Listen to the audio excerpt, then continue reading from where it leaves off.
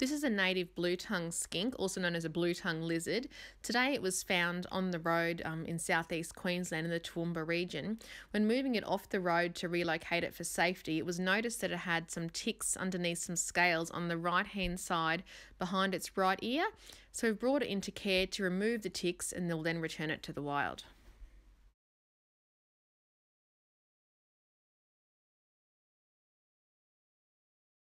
You can see here the ticks are located just behind the right-hand ear underneath the scales on the lizard.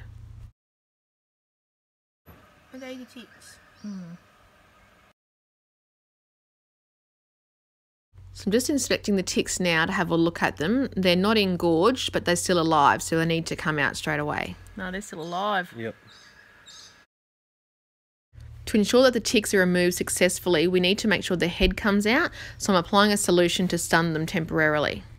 I don't want it to go near this. Come on, darling. Sting a bit.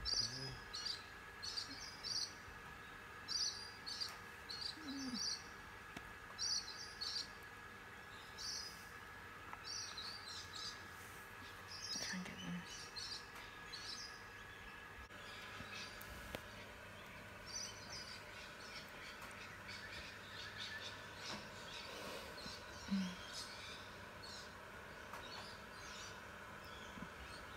That's one. See? A big one, and I'm sure there's a little one in there. Yeah, I think there's more.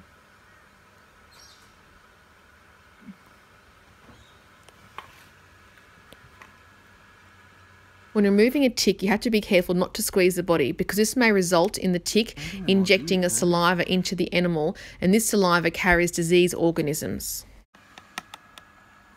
Two.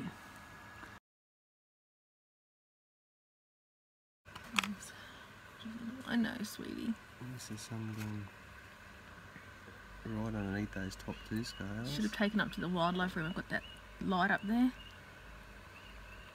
We had a natural light. I wonder if I... The ticks are all removed and she's ready to go back to the wild. It's a great result. I think that's good. Cam, pause it please.